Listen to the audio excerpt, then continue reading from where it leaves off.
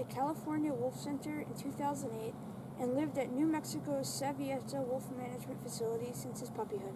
M1133 is an amazing wolf. One time he even tried to eat a GoPro.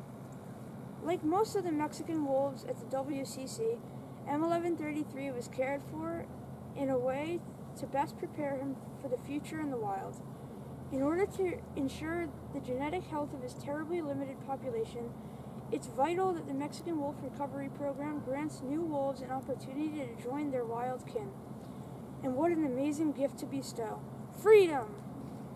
In January of 2013, the U.S. Fish and Wildlife Service approved the release of M1133 in hopes that the young male would fill a void within Arizona's blue steam pack created after alpha male M806 was illegally shot and killed on July 8, 2012.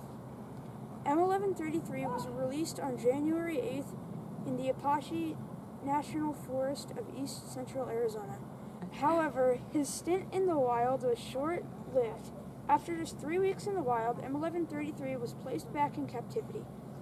USFWS captured the Lobo because he failed to catch the attention of the Blue Steam Pack's alpha female. Shortly after his release, M1133 headed east, crossing the state border into New Mexico.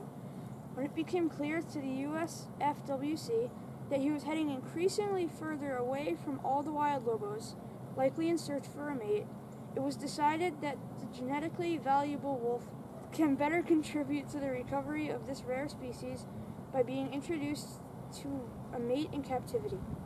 M1133 has lived at the WCC since 2014, and we are hopeful that he and his mate, F1226, will have pups this spring to further contribute to their imperial species.